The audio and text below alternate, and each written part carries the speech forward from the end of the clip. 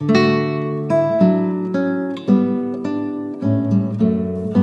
Audiobooks presents Metta, the Philosophy and Practice of Universal Love by Acharya Buddha Rakkhita.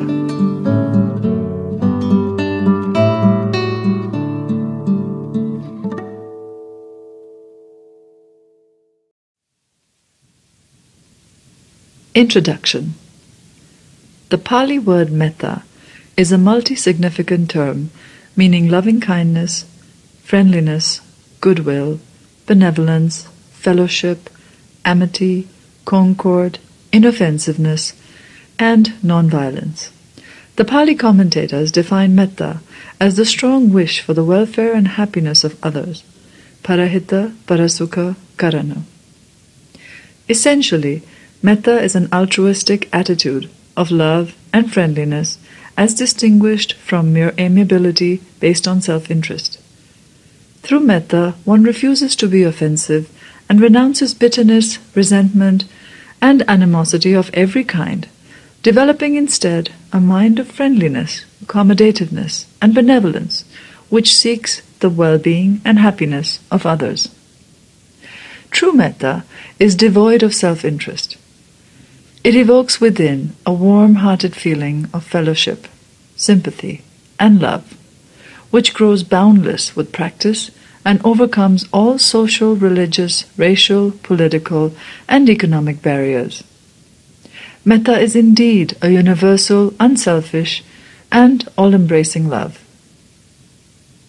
Metta makes one a pure font of well-being and safety for others. Just as a mother gives her own life to protect her child, so metta only gives and never wants anything in return. To promote one's own interest is a primordial motivation of human nature. When this urge is transformed into the desire to promote the interest and happiness of others, not only is the basic urge of self-seeking overcome, but the mind becomes universal by identifying its own interest with the interest of all. By making this change, one also promotes one's own well-being in the best possible manner. Metta is the protective and immensely patient attitude of a mother who forbears all difficulties for the sake of her child and ever protects it despite its misbehavior. Metta is also the attitude of a friend who wants to give one the best to further one's well-being. If these qualities of metta are sufficiently cultivated through metta bhavana, the meditation on universal love, the result is the acquisition of a tremendous inner power which preserves, protects, and heals both oneself and others. Apart from its higher implications, today metta is a pragmatic necessity. In a world menaced by all kinds of destructiveness, metta in deed, word, and thought is the only constructive means to bring concord, peace, and mutual understanding. Indeed, metta is the supreme means, for it forms the fundamental tenet of all the higher religions as well as the basis for all benevolent activities intended to promote human well-being. The present booklet aims at exploring various facets of metta, both in theory and in practice. The examination of the doctrinal and ethical side of metta will proceed through a study of the popular Karaniya Metta Sutta, the Buddha's hymn of universal love. In connection with this theme, we will also look at several other short texts dealing with metta. The explanation of metta bhavana, the meditation on universal love, will give the practical directions for developing this type of contemplation, as set forth in the main meditation texts of the Theravada Buddhist tradition, the Visuddhimagga, the Vimutttimagga, and the Patisambhidamagga.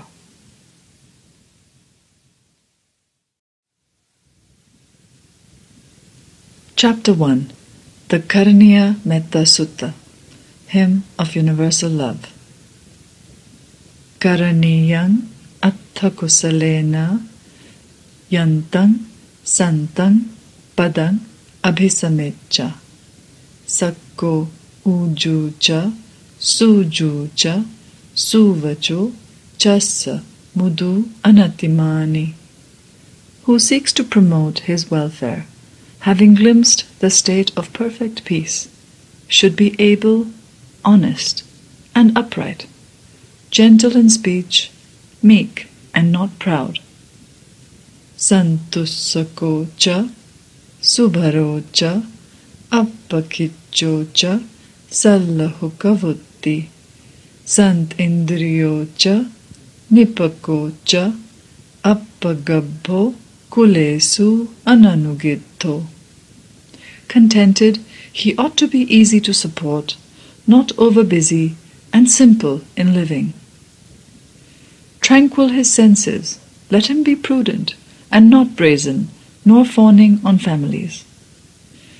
Nacha kuddam samachare kinchi yena vinyu pare upavadeyum sukhino va kemino hontu sabbe satta bhavantu sukhitatta. Also, he must refrain from any action that gives the wise reason to reprove him. Then let him cultivate the thought, may all be well and secure, may all beings be happy. Ye kechi panabhutatti tasava thavarava anavasesa digava ye mahantava majjima rasaka anukatula. Whatever living creatures there be, without exception, weak or strong, long, huge or middle-sized, or short, minute or bulky, tittava yeva editta ye chadure vasanti evidure bhutava sambhavesiva sabbe satta bhavantu sukhitatta.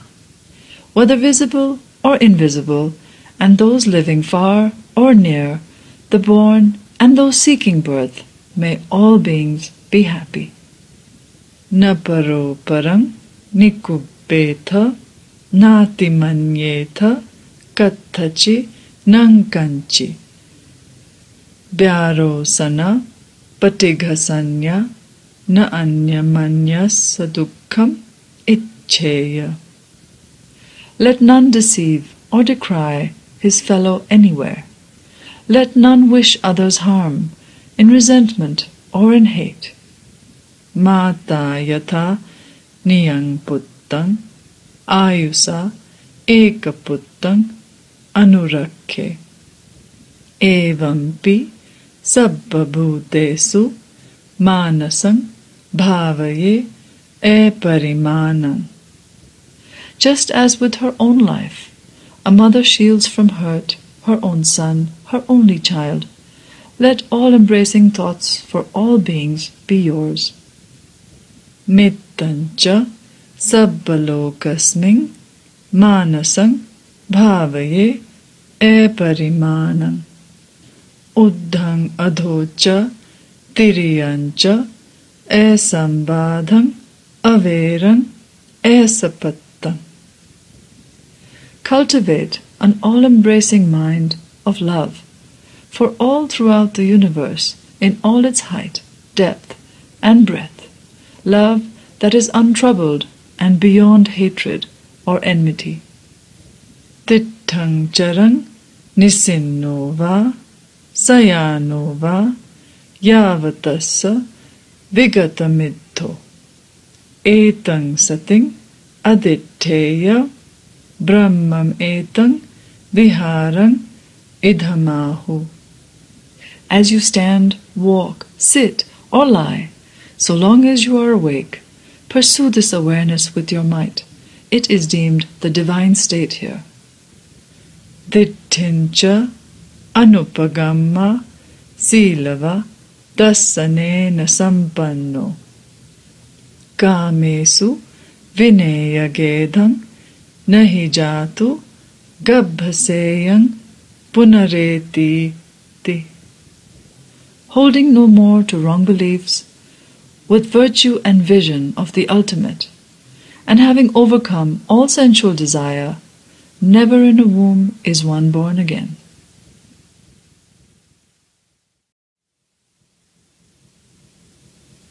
Chapter 2. The Background to the Metta Sutta. The historical background which led the Buddha to expound the Karaniya Metta Sutta is explained in the commentary written by Acharya Buddhaghosa, who received it from an unbroken line of elders going back to the days of the Buddha himself. It is told that 500 monks received instructions from the Buddha in the particular techniques of meditation suitable to their individual temperaments. They then went to the foothills of the Himalayas to spend the 4 months of the rains retreat by living a life of withdrawal and intensive meditation. In those days, a month or 2 before the rains retreat started, monks from all parts of the country would assemble wherever the Buddha lived in order to receive direct instruction from the Supreme Master. Then they would go back to their monasteries, forest dwellings, or hermitages to make a vigorous attempt at spiritual liberation. This was how these 500 monks went to the Buddha, who was staying at Savatthi in Jeta's Grove in the monastery built by Anathapindika. After receiving instructions, they went in search of a suitable place, and in the course of their wandering, they soon found a beautiful hillock at the foothills of the Himalayas. This, according to the commentary, appeared like a glittering blue quartz crystal. It was embellished with a cool, dense, green forest grove and a stretch of ground strewn with sand, resembling a pearl net or a silver sheet, and was furnished with a clean spring of cool water. The bhikkhus were captivated by the sight. There were a few villages nearby, and also a small market town, ideal as alms resort. The monks spent a night in that idyllic grove, and the next morning went to the market town for alms. The residents there were overjoyed to see the monks, since rarely did a community of monks come to spend the retreat in that part of the Himalayas. These pious devotees fed the monks and begged them to stay on as their guests, promising to build each a hut near the grove on the sandy stretch so that they could spend their days and nights plunged in meditation under the ancient boughs of the majestic trees. The bhikkhus agreed, and the devotees of the area soon built little huts in the fringe of the forest and provided each hut with a wooden cot, a stool, and pots of water for drinking and washing. After the monks had settled down contentedly in these huts, each one selected a tree to meditate under by day and by night. Now it is said that these great trees were inhabited by tree deities who had a celestial mansion built, appropriately using the trees as the base. These deities, out of reverence for the meditating monks, stood aside with their families. Virtue was revered by all, particularly so by deities, and when the monks sat under the trees, the deities, who were householders, did not like to remain above them. The deities had thought that the monks would remain only for a night or 2, and gladly bore the inconvenience. But when day after day passed, and the monks still kept occupying the bases of the trees, the deities wondered when they would go away. They were like dispossessed villagers whose houses had been commandeered by the officials of visiting royalty, and they kept watching anxiously from a distance, wondering when they would get their houses back. These dispossessed deities discussed the situation amongst themselves and decided to frighten the monks away by showing them terrifying objects, by making dreadful noises, and by creating a sickening stench. Accordingly, they materialized all these terrifying conditions and afflicted the monks. The monks soon grew pale and could no longer concentrate on their subjects of meditation. As the deities continued to harass them, they lost even their basic mindfulness, and their brains seemed to become smothered by the oppressing visions, noise, and stench. When the monks assembled to wait upon the senior-most elder of the group, each one recounted his experiences. The elder suggested, "Let us go, brethren, to the Blessed One, and place our problem before him." there are two kinds of rains retreat, the early and the late. Though we will be breaking the early one by leaving this place, we can always take upon ourselves the late one after meeting the Lord. The monks agreed, and they set out at once, it is said, without even informing the devotees. By stages, they arrived at Savatthi, went to the Blessed One, prostrated at his feet, and related their frightful experiences, pathetically requesting another place. The Buddha, through his supernormal power, scanned the whole of India, but finding no place except the same spot where they could achieve spiritual liberation, told them, "Monks, go back to the same spot. It is only by striving there that you will effect the destruction of inner taints. Fear not. If you want to be free from the harassment caused by the deities, learn this sutta. It will be a theme for meditation as well as formula for protection." Paritta. Then the master recited the Karaniya Metta Sutta, the hymn of universal love, which the monks learned by rote in the presence of the Lord. Then they went back to the same place. As the monks neared their forest dwellings, reciting the Metta Sutta, thinking and meditating on the underlying meaning, the hearts of the deities became so charged with warm feelings of goodwill that they materialized themselves in human form and received the monks with great piety. They took their bowls, conducted them to their rooms, caused water and food to be supplied, and then, resuming their normal form, invited them to occupy the bases of the trees and meditate without any hesitation or fear. Further, during the 3 months of the rain's residence, the deities not only looked after the monks in every way, but made sure that the place was completely free from any noise. Enjoying perfect silence, by the end of the rainy season, all the monks attained to the pinnacle of spiritual perfection. Every one of the 500 monks had become an arahat. Indeed, such is the power intrinsic in the Metta Sutta. Whoever, with firm faith, will recite the sutta, invoking the protection of the deities and meditating on metta, will not only safeguard himself in every way, but will also protect all those around him, and will make spiritual progress that can be actually verified. No harm can ever befall a person who follows the path of metta.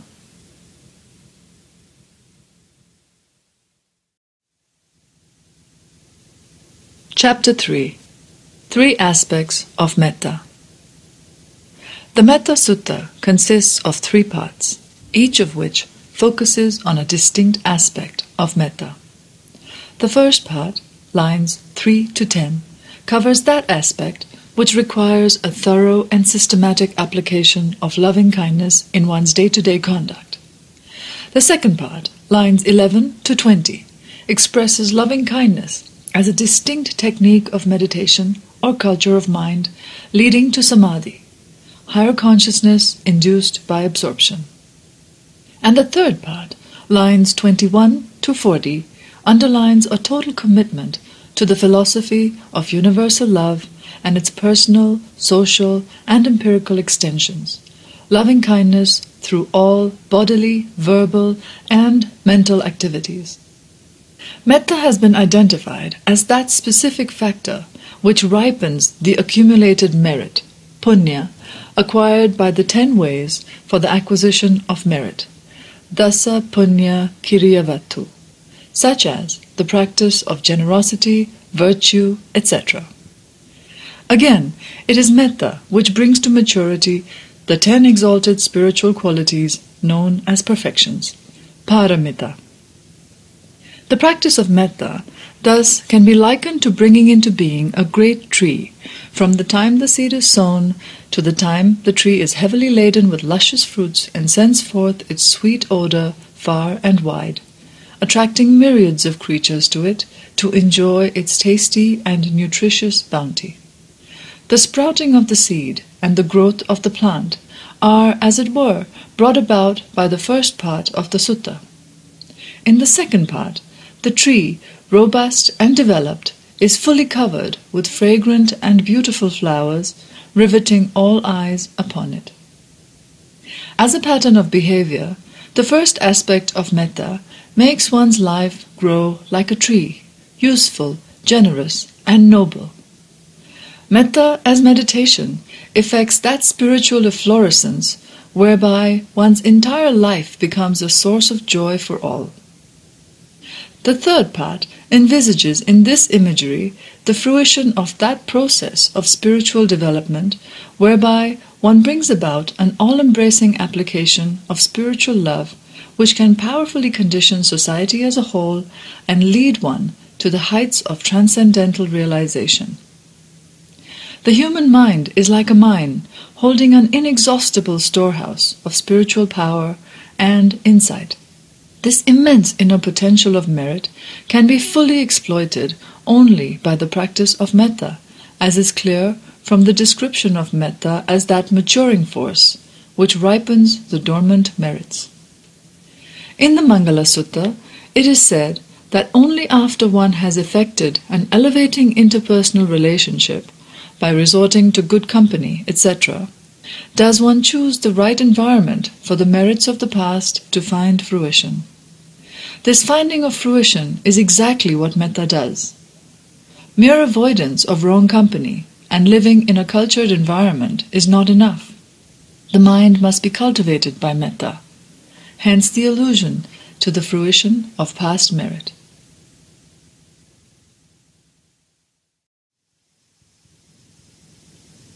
Chapter 4.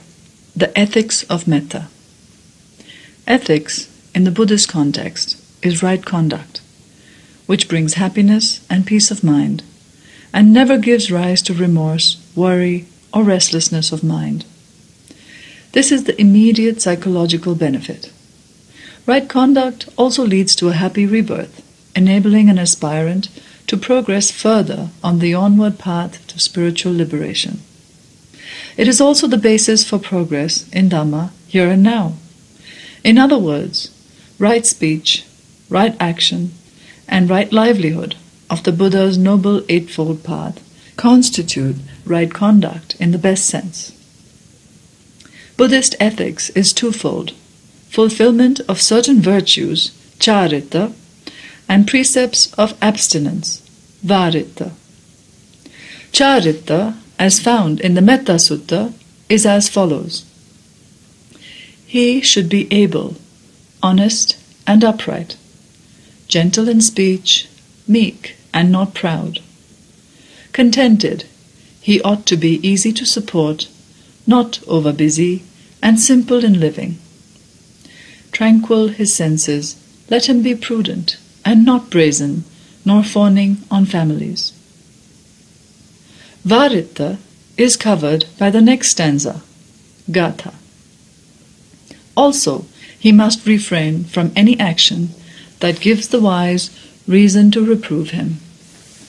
Charita and Varita are thus practiced through metta, expressed in bodily and verbal action. The resultant inner happiness and altruistic urge is reflected by the aspirant's metta of mental action, as found in the conclusion of the stanza, "May all be well and secure, may all beings be happy." The ethics of metta thus provides not only subjective well-being or the opportunity to progress in Dhamma here and now and to enjoy a happy rebirth in the future, but it means the giving of fearlessness and security, abhayadana and khemadana. An analysis of the behavior pattern and traits commended by the Metta Sutta for meaningful interaction, both with reference to persons individually and to society as a whole, provides ample insight into the great implications of the sutta for mental health. Ability is not just mere efficiency or skill, but means doing a thing well out of consideration for others, so that one may not cause inconvenience to others. As an able man can become very conceited, the practitioner is advised to be honest and upright, while being gentle in speech, meek and not proud. Indeed, a perfect synthesis and an equilibrium of traits. He who is contented is easy to support. Frugality from consideration of others is a noble trait. To the extent that one's own needs are cut down as an example to others and as a means not to inconvenience them, to that extent one shows refinement. The more gross and materialistic a person becomes, the more his needs increase. The yardstick to judge the mental health of a given society is thus the diminution of needs, that is to say, the element of satisfaction. A materialistic and egocentric life is characterized not only by an increase in wants, but also by restlessness, showing itself in being overbusy and overactive and lacking in moderation and self-restraint. Metta, which promotes the well-being of all, naturally has to be built on such qualities of sober humanism as are reflected in having a few meaningful and select tasks which conduce to the maximum well-being of all concerned. Living a simple life as an expression of metta involves a reorientation of one's outlook and conduct, even in our competitive, pleasure-seeking, and possession-minded world. A man of simple living is gentle, yet efficient and effective, and has restraint over his sense faculties, being moderate, frugal, and controlled. Mental culture, through meditation for such a person, becomes natural and effortless, hence the attribute tranquil in his senses. Metta in conduct includes the exercising of prudence, that is to say, practical wisdom. It is only a sagacious and wise person who can really practice metta in all its varied forms in daily life and through all modes of human relationship. Self-righteousness, arising from a sense of being better or more devout than others, can be, and often is, a masquerade of spiritual practice. To be not brazen nor fawning on families, thus is a pointer for the person of metta not to indulge in self-righteousness of any form. Further, the practitioner of metta is advised to refrain from any action, even social conventions, for which a wise man may reprove him as lacking in prudence or propriety. It is not good enough that one should be good, but one should also appear to be good, in consideration not only of one's own well-being, but also of others' well-being. An exemplary life is to be lived for the benefit of all, for the welfare of society. A person living thus now plunges into the cultivation of the all-embracing mind of metta, through definite techniques of meditation as envisaged in the remaining part of the sutta. Metta is also called a paritta, a spiritual formula capable of safeguarding one's well-being, protecting one against all dangers, and rescuing one from mishaps and misfortunes. When the monks could not stay and meditate in that beautiful forest, provided with all facilities, because the deities were hostile to them, they had to leave the place. And when they were armed with the protection of the Metta Sutta, which they recited and meditated upon throughout their journey, by the time they reached the place, the deities were full of friendly feelings and already waiting for them. Hostility had been turned into hospitality. The protection of paritta works both subjectively and objectively. Subjectively, as metta cleanses and strengthens the mind, it also awakens the dormant potentials, resulting in the spiritual transmutation of the personality. Transformed by metta, the mind is no longer haunted by greed, hatred, lust, jealousy, and those other mind-polluting factors which are one's real enemy and source of misfortune. Objectively, metta as a thought force is capable of affecting any mind anywhere, developed or undeveloped. The radiation of metta can not only calm a person or remove the darts of hate from within him, but in some cases can even cure him of severe illness. It is a common experience in Buddhist countries to see how people are cured from all sorts of diseases and freed from misfortunes through the recitation of paritta. Thus metta is a real healing power. In this way does metta act as a paritta, a healing formula affording safeguards.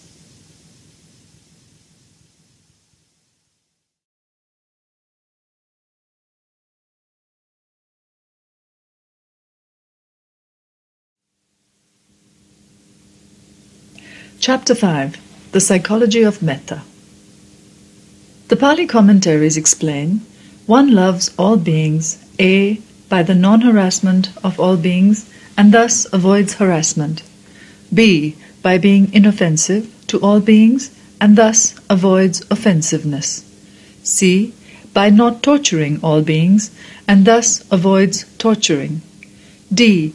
by the non-destruction of all life and thus avoids destructiveness, E. by being non-vexing to all beings and thus avoids vexing, F.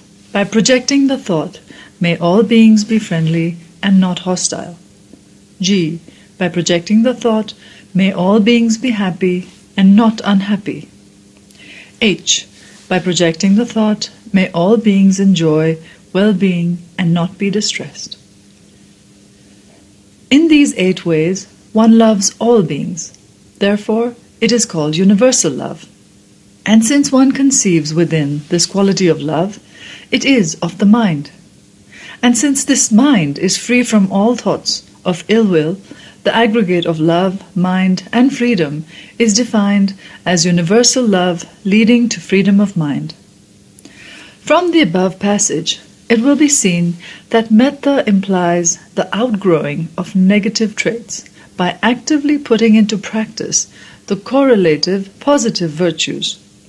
It is only when one actively practices non-harassment towards all beings that one can outgrow the tendency to harass others. Similarly, it is with the other qualities of inoffensiveness, non-tormenting, non-destroying, and non-vexing in deed, word, and thought that one can outgrow the negative traits of being offensive, of tormenting others, of destructiveness, and of vexation. Over and above such positive conduct and principled way of life, one further cultivates the mind through that specific technique of meditation called Metta Bhavana, which generates powerful thoughts of spiritualized love that grow boundless, making consciousness itself infinite and universal. Thoughts that wish all beings to be friendly and never hostile, happy and never unhappy, to enjoy well-being and never be distressed, imply not only sublimity and boundlessness, but also utter freedom of mind. Hence the appropriateness of the expression, universal love leading to freedom of mind. As for the meanings of the 5 aspects opposed by metta, harassment is the desire to oppress or damage. Offensiveness is the tendency to hurt or injure. Torturing is a synonym of the sadistic tendency to torment, subjecting others to pain or misery. Destructiveness is to put an end to or to finish, the trait of the extremist and the iconoclast. Vexing is to tax, trouble, or cause others worry and strain. Each of these tendencies is rooted in antipathy and malevolence, and provides a contrast with metta, both as a mode of conduct and as a psychological state or attitude of mind. The substitution of a negative trait by the opposed positive course implies a very developed and mature approach to life. The ability to remain non-harassing, inoffensive, non-torturing, non-destructive, and non-vexing means a very refined, beautiful, and loving mode of behavior in a world where interaction between human beings creates so much tension and misery. According to the Visuddhimagga, metta is a solvent that melts not only one's own psychic pollutants of anger, resentment, and offensiveness, but also those of others, since it takes the approach of friendship even the hostile one turns into a friend. Metta is characterized as that which promotes welfare. Its function is to prefer well-being rather than ill. It manifests as a force that removes annoyance, and its proximate cause is the tendency to see the good side of things and beings and never the faults. Metta succeeds when it loves, and it fails when it degenerates into worldly affection. It will be clear from this analysis that only when one tends to see the good in people and prefers the welfare of others, and accordingly is inoffensive to remove any annoyance or hurt, and actively promotes well-being, does metta function as a solvent. It is said that the ultimate purpose of metta is to attain transcendental insight, and if that is not possible, it will at least effect a rebirth in the sublime sphere of the Brahma world, apart from bringing inner peace and a healthy state of mind here and now. Hence the Buddha's assurance in the Metta Sutta, holding no more to wrong beliefs, with virtue and vision of the ultimate, and having overcome all sensual desire, never in a womb is he born again. Love wards off ill will, which is the most damaging of emotions. Hence it is said, "For this is the escape from ill will, friends, that is to say, the freedom of mind wrought by universal love." Digha Nikaya 3.234. In the practice of metta, it is important to understand the emotions which nullify metta either by being similar or being dissimilar. The Visuddhimagga calls them the two enemies, the near and the remote. Greed, lust, worldly affection, sensuality, all these are said to be the near enemies because they are similar in tendencies. The lustful also sees the good side or beauty and therefore gets involved. Love should be protected from it, lest the masquerades of these emotions deceive the meditator. Ill will, anger, and hatred, being dissimilar emotions, therefore constitute the remote enemy. The remote enemy can easily be distinguished, so one need not be afraid of it. But one should overcome it by projecting a higher force, that of love. But one has to be wary of the near enemy, because it creates self-deception, which is the worst thing that can happen to an individual. It is said that metta begins only when there is zeal in the form of a desire to act. Having commenced through earnest effort, it can be continued only when the 5 mental hindrances, sensual desire, ill will, sloth and torpor, restlessness and worry, and doubt, are put down. Metta reaches consummation with the attainment of absorption, jhana.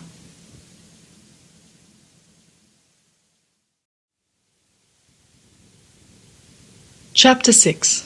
Meditation on Metta. There are various ways of practicing Metta Bhavana, the meditation on universal love. 3 of the principal methods will be explained here. These instructions, based on canonical and commentarial sources, are intended to explain the practice of Metta meditation in a clear, simple, and direct way, so that anyone who is earnest about taking up the practice will have no doubts about how to proceed. For full instructions on the theory and practice of Metta Bhavana, the reader is referred to the Visuddhimagga, Chapter 9. Chapter 6. Method 1. Sit down in a comfortable posture in a quiet place, a shrine room, a quiet room, a park, or any other place providing privacy and silence. Keeping the eyes closed, repeat the word metta a few times and mentally conjure up its significance. Love as the opposite of hatred, resentment, malevolence, impatience, pride, and arrogance, and as a profound feeling of goodwill, sympathy, and kindness, promoting the happiness and well-being of others. Now visualize your own face in a happy and radiant mood. Every time you see your face in the mirror, see yourself in a happy mood and put yourself in this mood during meditation. A person in a happy mood cannot become angry or harbor negative thoughts and feelings. Having visualized yourself in a happy frame of mind, now charge yourself with the thought, "May I be free from hostility, free from affliction, free from distress. May I live happily." As you suffuse yourself in this way with the positive thought force of love, you become like a filled vessel, its contents ready to overflow in all directions. Next, visualize your meditation teacher, if living. If not, choose some other living teacher or revered person. See him in a happy frame of mind and project the thought, "May my teacher be free from hostility, free from affliction, free from distress. May he live happily." Then think of other people who are to be revered and who are also living, monks, teachers, parents, and elders, and intensely spread towards each one of them the thought of Metta in the manner mentioned already. May they be free from hostility, free from affliction, free from distress. May they live happily. The visualization must be clear, and the thought radiation must be willed well. If the visualization is hurried, or the wishing is performed in a perfunctory or mechanical way, the practice will be of little avail, for then it will be merely an intellectual pastime of thinking about Metta. One must clearly understand that to think about Metta is one thing, and to do Metta, to actively project the will force of loving kindness, is quite another. Note that only a living person is to be visualized, not a dead one. The reason for this is that the dead person, having changed form, will be out of the focus of Metta projection. The object of Metta always is a living being, and the thought force will become ineffective if the object is not alive. Having radiated thoughts of Metta in the order already mentioned, oneself, the meditation teacher, and other revered persons, one should now visualize one by one one's dear ones, beginning with the members of one's family, suffusing each one with abundant rays of loving kindness. Charity begins at home. If one cannot love one's own people, one will not be able to love others. While spreading Metta towards one's own family members, care should be taken to think of a very dear one, like one's husband or wife, at the end of this circle. The reason for this is that the intimacy between husband and wife introduces the element of worldly love which defiles Metta. Spiritual love must be the same towards all. Similarly, if one has had a temporary misunderstanding or quarrel with any family member or relative, he or she should be visualized at a later stage to avoid recalling the unpleasant incidents. Next, one should visualize neutral people, people for whom one has neither like nor dislike, such as one's neighbors, colleagues in one's place of work, bare acquaintances, and so on. Having radiated loving thoughts on everyone in the neutral circle, one should now visualize persons for whom one has dislike, hostility, or prejudice, even those with whom one may have had a temporary misunderstanding. As one visualizes disliked persons, to each one must mentally repeat, "I have no hostility towards him, her. May he, she also not have any hostility towards me. May he, she be happy." Thus, as one visualizes the persons of the different circles, one breaks the barrier caused by likes and dislikes, attachment and hatred. When one is able to regard an enemy without ill will and with the same amount of goodwill that one has for a very dear friend, Metta then acquires a sublime impartiality, elevating the mind upward and outward, as if in a spiral movement of ever-widening circles until it becomes all-embracing. By visualization is meant calling to mind or visualizing certain objects, such as a person, a certain area, or a direction, or a category of beings. In other words, it means imagining the people towards whom thoughts of love are to be projected or spread. For instance, you imagine your father and visualize his face in a very happy and radiant mood, and project the thought towards the visualized image, mentally saying, "May he be happy, may he be free from disease or trouble, may he enjoy good health." You may use any thought which promotes his well-being. By radiation is meant, as explained above, the projection of certain thoughts promoting the well-being of those persons towards whom one's mind is directed. A metta thought is a powerful thought force. It can actually effect what has been willed. For wishing well-being is willing, and thus is creative action.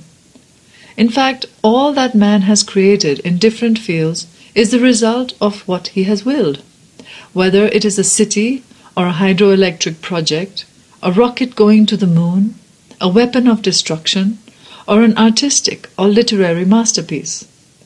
Radiation of thoughts of metta, too, is the development of a willpower that can effect whatever is willed.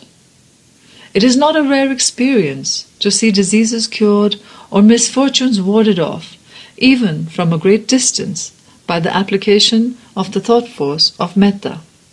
But this thought force has to be generated in a very specific and skillful way, following a certain sequence. The formula for radiating metta that is used here has come down from the ancient Patisambhida Magga. May they be free from hostility, free from affliction, free from distress. May they live happily. Avera hontu, abhyapajja hontu, anigha hontu, sukhi attanang pariharantu. The commentarial explanation of these terms is highly significant. Free from hostility, avera, means absence of hostility, whether aroused on account of oneself or others, or on account of oneself because of others, or of others because of oneself or others. One's anger towards oneself might take the form of self-pity, remorse, or a gripping sense of guilt. It can be conditioned by interaction with others. Hostility combines anger and enmity. Free from affliction, abhyapajja, means absence of pain or physical suffering. Free from distress, anigha, means the absence of mental suffering, anguish, or anxiety, which often follows upon hostility or bodily affliction. It is only when one is free from hostility, affliction, and distress that one lives happily, that is, conducts oneself with ease and happiness. Thus all these terms are interconnected. By order is meant visualizing objects, one after the other, by taking the path of least resistance in a graduated sequence, which progressively widens the circle and therewith the mind itself. The Visuddhimagga is emphatic about this order. According to Acharya Buddhaghosa, one must start the meditation on metta by visualizing oneself, and thereafter a person for whom one has reverence, then one's dear ones, then neutral people, then hostile persons. As one radiates thoughts of love in this order, the mind breaks all barriers between oneself, a revered one, a dear one, a neutral one, and a hostile one. Everyone comes to be looked upon equally with the eye of loving kindness. In the Visuddhimagga, Acharya Buddhaghosa gives a very apt analogy for the breaking of the barriers.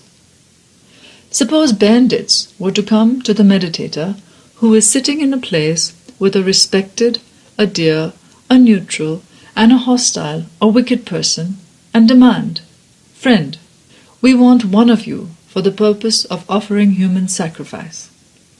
If the meditator were to think, "Let him take this one or that one," he has not broken down the barriers.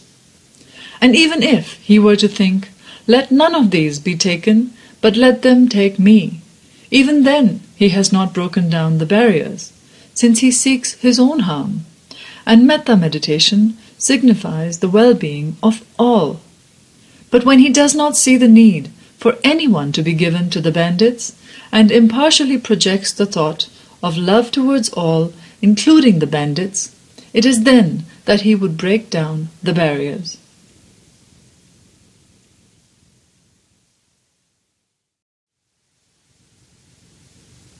Chapter 6. Method 2. The first method of practicing meditation on metta employs the projection of loving thoughts to specific individuals in order of increasing remoteness from oneself. The second method presents an impersonal mode of radiating metta, which makes the mind truly all-embracing, as suggested by the Pali term metta ceto vimutti, the liberation of mind through universal love. The unliberated mind is imprisoned within the walls of egocentricity, greed, hatred, delusion, jealousy, and meanness. As long as the mind is in the grip of these defiling and limiting mental factors, for so long it remains insular and fettered. By breaking these bonds, metta liberates the mind, and the liberated mind naturally grows boundless and immeasurable. Just as the earth cannot be rendered earthless, even so the mind of metta cannot be limited. After completing the radiation of metta towards selected persons, when the mind breaks the barriers existing between oneself and revered ones, beloved ones, friends, neutral ones, and hostile ones, the meditator now embarks on the great voyage of impersonal radiation, even as an ocean-worthy ship voyages through the vast, measureless ocean, nevertheless retaining a route and a goal as well. The technique is as follows. Imagine the people residing in your house as forming an aggregate. Then embrace all of them within your heart, radiating the metta thoughts. May all those dwelling in this house be free from hostility, free from affliction, free from distress. May they live happily. Having visualized one's own house in this manner, one must now visualize the next house and all its residents, and then the next house and the next, and so on, until all the houses in that street are similarly covered by all-embracing loving kindness. Now the meditator should take up the next street and the next, until the entire neighborhood or village is covered. Thereafter, extension by extension, direction-wise, should be clearly visualized and spread with metta rays in abundant measure. In this way, the entire town or the city is to be covered. Then the district and the entire state should be covered and radiated with thoughts of metta. Next, one should visualize state after state, starting with one's own state, then the rest of the states in the different directions, the east, south, west, and north. Thus, one should cover the whole of one's country, geographically visualizing the people of this land regardless of class, race, sect, or religion. Think, may everyone in this great land abide in peace and well-being. May there be no war, no strife, no misfortune, no maladies. Radiant with friendliness and good fortune, with compassion and wisdom, may all those in this great country enjoy peace and plenty. One should now cover the entire continent, country by country, in the eastern, southern, western, and northern directions. Geographically, imagining each country and the people therein according to their looks, one should radiate in abundant measure thoughts of metta. May they be happy. May there be no strife and discord. May goodwill and understanding prevail. May peace be unto all. Thereafter, one should take up all the continents, Africa, Asia, Australia, Europe, North and South America, visualizing country by country and people by people, covering the entire globe. Imagine yourself at a particular point of the globe, and then project powerful rays of metta, enveloping one direction of the globe, then another, and so on, until the whole globe is flooded and thoroughly enveloped with glowing thoughts of universal love. One should now project into the vastness of space powerful beams of metta towards all beings living in other realms, first in the 4 cardinal directions, east, south, west, and north, then in the intermediary directions, northeast, southeast, southwest, northwest, and then above and below, covering all the 10 directions with abundant and measureless thoughts of universal love.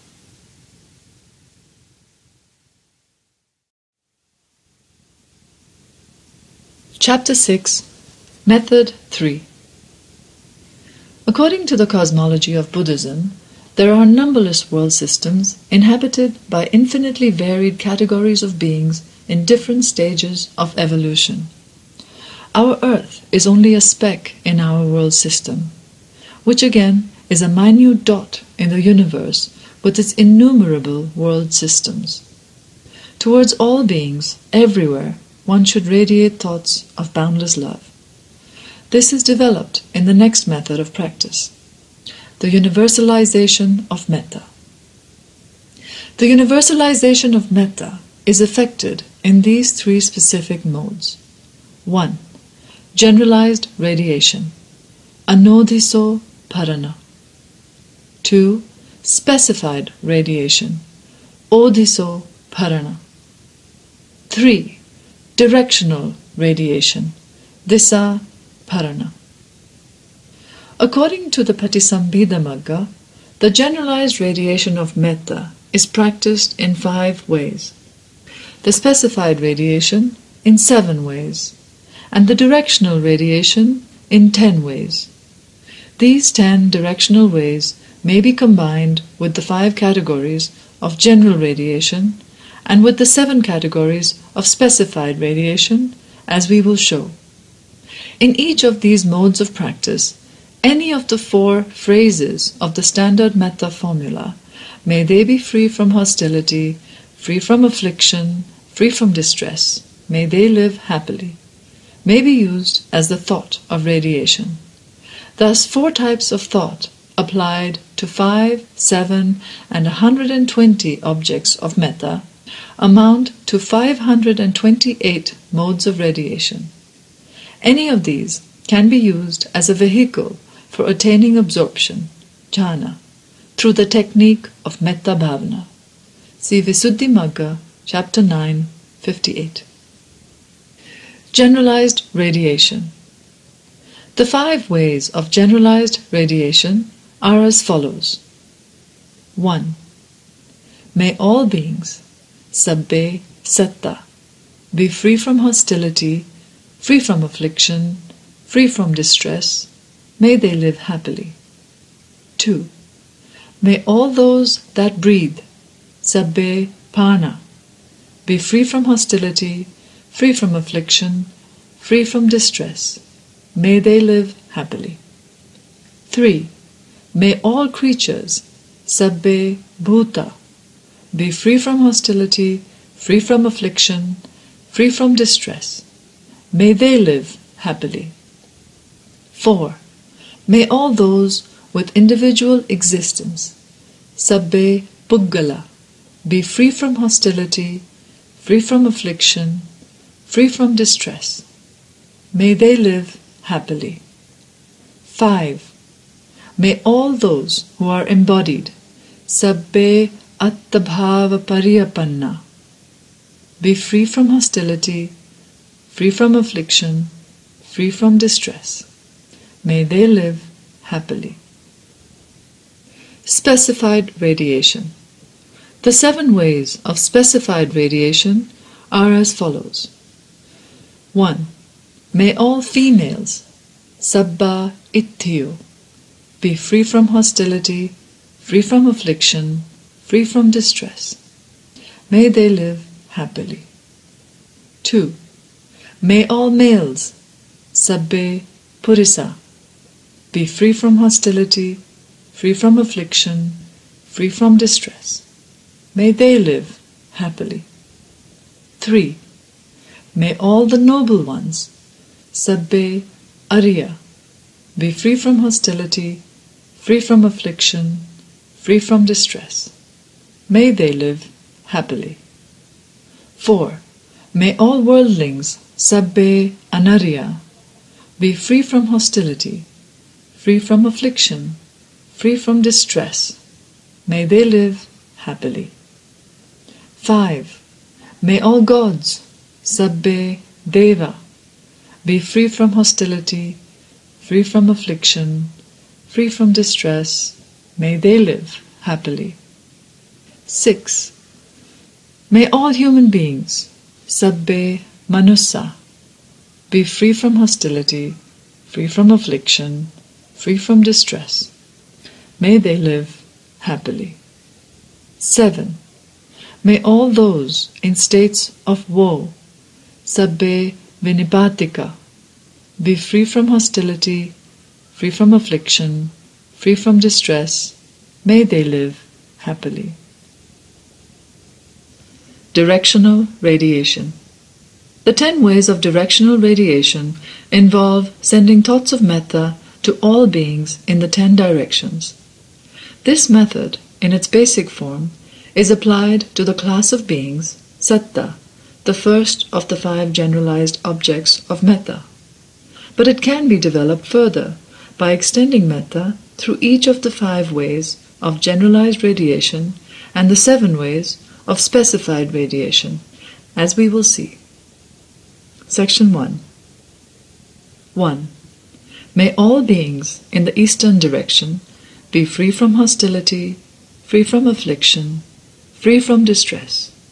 May they live happily. 2. May all beings in the western direction be free from hostility, free from affliction, free from distress. May they live happily. 3. May all beings in the northern direction be free from hostility, free from affliction, free from distress. May they live happily. 4. May all beings in the southern direction be free from hostility, free from affliction, free from distress. May they live happily. 5. May all beings in the northeastern direction be free from hostility, free from affliction, free from distress. May they live happily. May all beings in the southwestern direction be free from hostility, free from affliction, free from distress. May they live happily. 7. May all beings in the northwestern direction be free from hostility, free from affliction, free from distress. May they live happily. 8. May all beings in the southeastern direction be free from hostility, free from affliction, free from distress. May they live happily. 9. May all beings below, in the downward direction, be free from hostility, free from affliction, free from distress. May they live happily. 10. May all beings above, in the upward direction, be free from hostility, free from affliction, free from distress. May they live happily. Section 2. May all those that breathe life in the eastern direction, in the western direction, in the northern direction, in the southern direction, in the northeastern direction, in the southwestern direction, in the northwestern direction, in the southeastern direction, in the downward direction, in the upward direction, be free from hostility, free from affliction, free from distress. May they live happily. Section 3. May all creatures in the eastern direction, in the western direction, in the northern direction, in the southern direction, in the northeastern direction, in the southwestern direction, in the northwestern direction, in the southeastern direction, in the downward direction, in the upward direction, be free from hostility, free from affliction, free from distress. May they live happily. Section 4. May all those with individual existence in the eastern direction, in the western direction, in the northern direction, in the southern direction, in the northeastern direction, in the southwestern direction, in the northwestern direction, in the southeastern direction, in the downward direction, and in the upward direction, be free from hostility, free from affliction, free from distress. May they live happily. Section 5. May all those who are embodied in the eastern direction, in the western direction, in the northern direction, in the southern direction, in the northeastern direction, in the southwestern direction, in the northwestern direction, in the southeastern direction, in the downward direction, in the upward direction, be free from hostility, free from affliction, free from distress. May they live happily. Section 6. May all females in the eastern direction, in the western direction, in the northern direction, in the southern direction, in the northeastern direction, in the southwestern direction, in the northwestern direction, in the southeastern direction, in the downward direction, and in the upward direction, be free from hostility, free from affliction, free from distress. May they live happily. Section 7. May all males in the eastern direction, in the western direction, in the northern direction, in the southern direction, in the northeastern direction, in the southwestern direction, in the northwestern direction, in the southeastern direction, in the downward direction, and in the upward direction, be free from hostility, free from affliction, free from distress. May they live happily. Section 8. May all noble ones in the eastern direction, in the western direction, in the northern direction, in the southern direction, in the northeastern direction, in the southwestern direction, in the northwestern direction, in the southeastern direction, in the downward direction, in the upward direction, be free from hostility, free from affliction, free from distress. May they live happily. Section 9. May all worldlings in the eastern direction, in the western direction, in the northern direction, in the southern direction, in the northeastern direction, in the southwestern direction, in the northwestern direction, in the southeastern direction, in the downward direction, and in the upward direction, be free from hostility, free from affliction, free from distress. May they live happily. Section 10. May all gods in the eastern direction, in the western direction, in the northern direction, in the southern direction, in the northeastern direction, in the southwestern direction, in the northwestern direction, in the southeastern direction, in the downward direction, in the upward direction, be free from hostility, free from affliction, free from distress. May they live happily. Section 11. May all human beings in the eastern direction, in the western direction, in the northern direction, in the southern direction, in the northeastern direction, in the southwestern direction, in the northwestern direction, in the southeastern direction, in the downward direction, and in the upward direction, be free from hostility, free from affliction, free from distress. May they live happily. Section 12.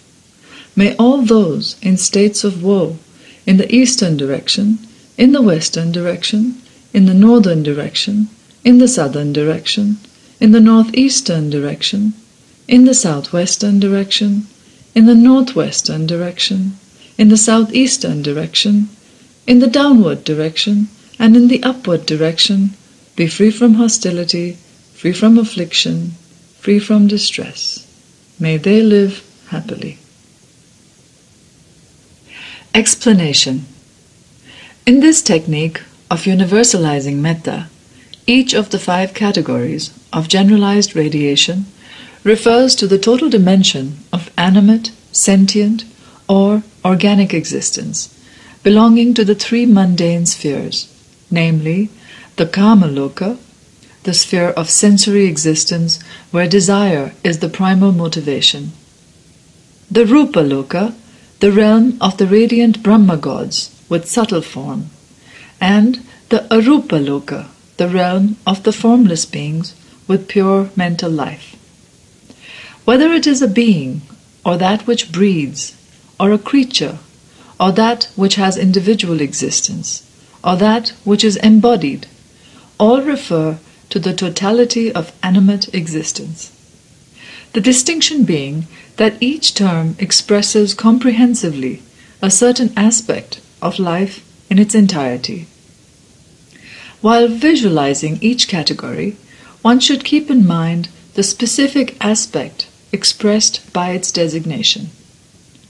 If one trains the mind in the manner of a mental drill after having exercised it with the first 2 methods, the meaning of the 5 unspecified or generalized terms will become clear. By the time one has completed the 2 methods, the consciousness will be sufficiently developed and all-embracing. And with such a consciousness, when each of these universal concepts is grasped, the universalization becomes effortless. It may be pointed out that visualization of each of these is no longer of individual objects, but of a concept which is total and all-embracing. The radiation in this case becomes a flowing out of love in abundant measure towards the conceptualized mental object, all beings, all creatures, etc. Each of the 7 categories of specified radiation comprehends a part of the total range of life, and in combination with the others expresses the whole. Itti refers to the female principle in general, incorporating all females among the devas, human beings, animals, demons, spirits, and denizens of hell. Purisa means the male principle, evident in all the spheres of existence, and both Itti and Purisa together comprehend the entirety. Again, from another angle, the Aryas, or the spiritually transformed seers, and the Anaryas, or worldlings, bound to the wheel of becoming, comprehend the totality. Aryas are those who have entered the transcendental path.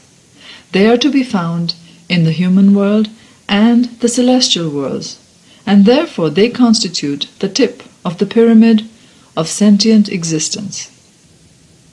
Worldlings are in all the spheres of existence and constitute the body of the pyramid, from the base to the tip, so to say. Likewise, the 3 categories of Deva, Manusa, and Vinipatika, gods, human beings, and those fallen into states of woe, comprehend the totality in terms of cosmological status. Devas, the radiant celestial beings, comprise the upper layer, human beings the middle layer, and the Vinipatikas the lower layer of the cosmological mound.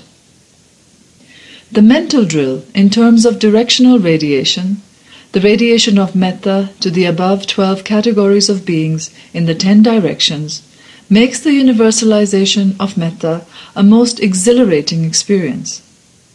As one mentally places oneself in a particular direction and then lets love flow out and envelope the entire region, one literally transports the mind to the sublimest heights leading to samadhi, concentrated absorption of the mind. When one projects this total wish for others to dwell happily, free from hostility, affliction and distress, not only does one elevate oneself to a level where true happiness prevails, but one sets in motion powerful vibrations conducing to happiness, cooling off enmity, relieving affliction and distress. It will be seen, therefore, that universal love simultaneously infuses well-being and happiness and removes the mental and physical suffering caused by the mental pollutants of hostility, enmity, and anger.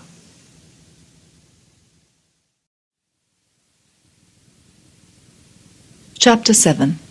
The Blessings of Metta. Monks, when universal love leading to liberation of mind is ardently practiced, developed, unrelentingly resorted to, used as one's vehicle, made the foundation of one's life, fully established, well consolidated, and perfected, then these 11 blessings may be expected. What 11? One sleeps happily, one wakes happily, one does not suffer bad dreams, one is dear to human beings, one is dear to non-human beings. The gods protect one, no fire or poison or weapon harms one. One's mind gets quickly concentrated. The expression of one's face is serene. One dies unperturbed, and even if one fails to attain higher states, one will at least reach the state of the Brahma world. Monks, when universal love leading to liberation of mind is ardently practiced, developed, unrelentingly resorted to, used as one's vehicle, made the foundation of one's life, fully established, well consolidated, and perfected, then these 11 blessings may be expected. Anguttara Nikaya 11:16. Metta Cheto Vimutti, universal love leading to liberation of mind, signifies the attainment of samadhi, absorption based upon meditation on metta. Since metta liberates the mind from the bondage of hatred and anger, selfishness, greed, and delusion, it constitutes a state of liberation. Every time one practices metta, for however short a period, one enjoys a measure of freedom of mind. Measureless freedom of mind, however, is to be expected only when metta is fully developed into samadhi. The various applications of metta, as indicated by the terms practiced, developed, etc., signify a well-structured force brought about not only by specific hours of meditation, but also by converting all one's deeds, words, and thoughts into acts of metta. By practiced, asevita is meant the ardent practice of metta, not as a mere intellectual exercise, but by committing oneself wholeheartedly to it and making it life's guiding philosophy, something which conditions one's attitudes, outlook, and conduct. By developed, bhavita is implied the various processes of inner culture and mental integration effected by the practice of meditation on universal love. Since meditation brings about unification of mind by integrating the various faculties, it is called development of mind. The Buddha taught that the entire mental world is developed by the practice of meditation on universal love, leading to mind's liberation and the transformation of the personality. Unrelentingly resorted to, bahulikata, emphasizes repeated practice of metta all through one's waking hours, in deed, word, and thought, and maintaining the tempo of metta awareness throughout. Repeated action means generation of power. All the 5 spiritual powers, namely faith, vigor, mindfulness, concentration, and wisdom, are exercised and cultivated by the repeated practice of metta. Used as one's vehicle, yanikata signifies a total commitment to the ideal of metta as the only valid method for the solution of interpersonal problems and as an instrument for spiritual growth. When metta is the only mode of communication, the only vehicle, life automatically is a divine abiding, as mentioned in the Metta Sutta. Made the foundation of one's life, Vattukata, is making metta the basis of one's existence in all respects. It becomes the chief resort, the haven, the refuge of one's life, making one's refuge in the Dhamma a reality. Fully established, anuttita, refers to a life that is firmly rooted in metta, has anchorage in metta under all circumstances. When metta is effortlessly practiced, not even by error does one violate the laws of universal love. Well consolidated, parichita, means one is so habituated to metta that one remains effortlessly immersed in it, both in meditation as well as in one's day-to-day conduct. Perfected, susamaradha, indicates a mode of completeness through total adherence and development, leading to that fully integrated state in which one enjoys perfect well-being and spiritual felicity, indicated by the passage detailing the 11 blessings of metta. The benefits of metta are indeed great and comprehensive. For a follower of the Buddha, this is one supreme instrument that can be wielded with advantage everywhere.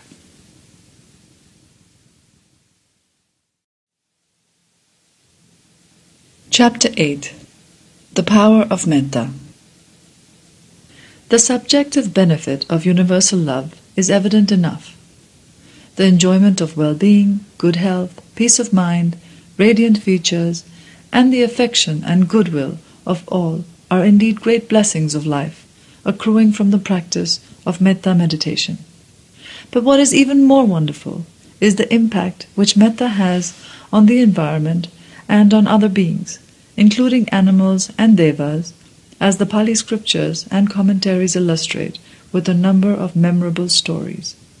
Once, the Buddha was returning from his alms round together with his retinue of monks. As they were nearing the prison, in consideration of a handsome bribe from Devadatta, the Buddha's evil and ambitious cousin, the executioner let loose the fierce elephant Nalagiri, which was used for the execution of criminals. As the intoxicated elephant rushed towards the Buddha, trumpeting fearfully, the Buddha projected powerful thoughts of metta towards it. Venerable Ananda, the Buddha's attendant, was so deeply concerned about the Buddha's safety that he ran in front of the Buddha to shield him. But the Buddha asked him to stand aside, since the projection of love itself was quite sufficient. The impact of the Buddha's metta radiation was so immediate and overwhelming that by the time the animal neared the Buddha, it was completely tamed, as though a drunken wretch had suddenly become sober by the magical power of a spell. The tusker, it is said, bowed down in reverence in the way trained elephants do in a circus. The Visuddhimagga records the case of one landlord of Pataliputra, Visakha by name. It seems he had heard that the island of Sri Lanka was a veritable garden of Dhamma, with its innumerable shrines and stupas adorning the isle. And blessed with a favorable climate, the people were highly righteous, following the teaching of the Buddha with great fervor and sincerity. Visakha decided to visit Sri Lanka and spend the rest of his life there as a monk. Accordingly, he made over his great fortune to his wife and children and left home with a single gold coin. He stopped for some time at the port town of Tamralipi, waiting for a ship, and during that time engaged himself in business and made 1,000 gold coins. Eventually, he reached Sri Lanka and went to the capital city of Anuradhapura. There, he went to the famous Mahavihara and asked the abbot's permission to enter the Sangha. As he was led to the chapter house for the ordination ceremony, the purse containing the 1,000 gold coins dropped out from under his belt. When asked, "What is it?" he said, "I have 1,000 gold coins, sir." When he was told that a monk cannot possess any money, he said, "I don't want to possess it, but I wanted to distribute it among all who come for this ceremony. Accordingly, he opened his purse and strewed the entire yard of the chapter house, saying, "Let no one who has come to witness Visakha's ordination depart empty-handed." After spending 5 years with his teacher, he now decided to go to the famous Chittalapabbata forest, where a good number of monks with supernatural powers lived. Accordingly, he went to the jungle monastery of Chittalapabbata. On his way, he came to a fork in the road and stood wondering which way to turn. Since he had been practicing metta meditation assiduously, he found a certain deva living in the rock there, holding out a hand, pointing the road to him. After reaching the Chittalapabbata jungle monastery, he occupied one of the huts. Having stayed there for 4 months, as he was thinking of leaving the next morning, he heard somebody weeping, and when he asked, "Who is that?" the deva living in the manila tree at the end of the walkway said, "Venerable sir, I am Maniliya. Why are you weeping?" "Because you are thinking of going away from here." "What good does my living here do you?" "Venerable sir, so long as you live here, the devas and other non-human beings treat each other with kindness. When you are gone, they will again start their wrangling and quarrels." "Well, if my living here makes all of you live at peace, it is good." And so he stayed on for another 4 months. It is said that when he again thought of going, again the deity wept. So this elder stayed on permanently and attained Nibbana there. Such is the impact of Metta Bhavana on others, even among invisible beings. There is also the famous story of the cow. It seems that a cow was giving milk to her calf in a forest. A hunter, wanting to kill her, flung a spear which, when it struck her body, bounced off like a palm leaf. So mightily powerful is metta, loving kindness. This is not the case of one who has developed metta samadhi. It is a simple case of the consciousness of love for the offspring. Indeed, the power of metta can never be told enough. The commentaries to the Pali Canon are replete with stories, not only of monks, but also of ordinary people who overcame various dangers, including weapons and poison, through the sheer strength of metta, selfless love. But let not metta be mistaken as a mere sentiment. It is the power of the strong. If the leaders from different walks of life were to give metta a fair trial, no principle or guideline to action would be found to possess greater efficiency or fruitfulness in all spheres. In everything, man is the ultimate unit. If man decides to substitute metta as a policy of action for aggression and ill will, the world will turn into a veritable abode of peace. For it is only when man shall have peace within himself and boundless goodwill for others that peace in the world will become real and enduring.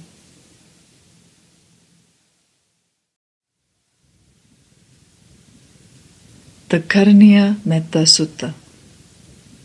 Karaniyang atta kusalena yantang santang padang abhisamecha sakko ujucha sujucha suvacho chassa mudu anatimani santussako cha subharo cha appakicho cha sallahukavutti sant indriyo cha nipako cha appagabho kulesu ananugitho nacha kuddam samachare kinchi yena vinyu pare upavadeyum sukhino va khemino hontu sabbe satta bhavantu sukhitatta ye kechi panabhutatti tasava thavarava anavasesa Digava, ye mahantava, majjima, rasaka, anukatula. Tittava, yeva editta, ye chadure, vasanti, evidure. Bhutava, sambhave siva, sabbe, satta, bhavantu, sukhi tatta. Naparo parang, nikubbetha, nati manyetha, kathachi, nankanchi. Vyarosana, patighasanya, na anya manyas sadukham, ichcheya. Mata yatha, niyang puttang, ayusa, ekaputtang, anurakhe.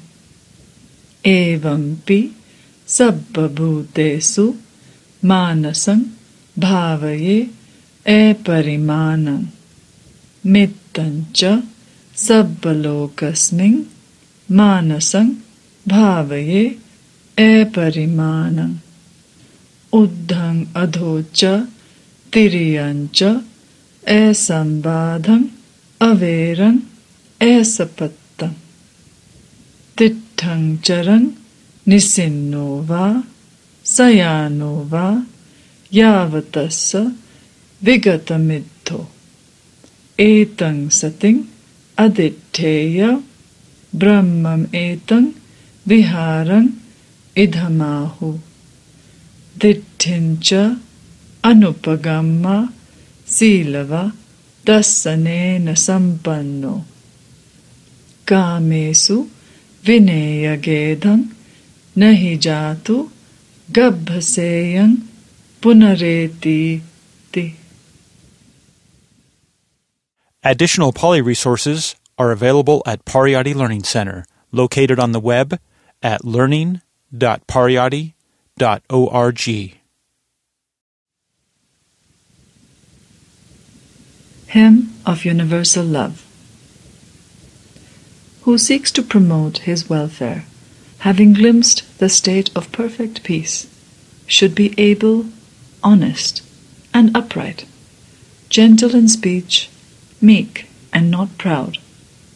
Contented, he ought to be easy to support, not overbusy, and simple in living. Tranquil his senses, let him be prudent, and not brazen, nor fawning on families. Also, he must refrain from any action that gives the wise reason to reprove him. Then let him cultivate the thought, may all be well and secure, may all beings be happy. Whatever living creatures there be, without exception, weak or strong, long, huge, or middle-sized, or short, minute, or bulky, whether visible or invisible, and those living far or near, the born and those seeking birth, may all beings be happy. Let none deceive or decry his fellow anywhere. Let none wish others harm, in resentment or in hate. Just as with her own life, a mother shields from hurt her own son, her only child, let all-embracing thoughts for all beings be yours. Cultivate an all-embracing mind of love for all throughout the universe in all its height, depth, and breadth, love that is untroubled and beyond hatred or enmity. As you stand, walk, sit, or lie, so long as you are awake, pursue this awareness with your might. It is deemed the divine state here. Holding no more to wrong beliefs, with virtue and vision of the ultimate, and having overcome all sensual desire, never in a womb is one born again. Pariyatti, a non-profit organization, offers a wide variety of books, ebooks, videos, and audiobooks about the teachings of the Buddha, the Pali language, and Vipassana meditation. Browse our complete catalog at www.pariyatti.org. That's pariyatti.org.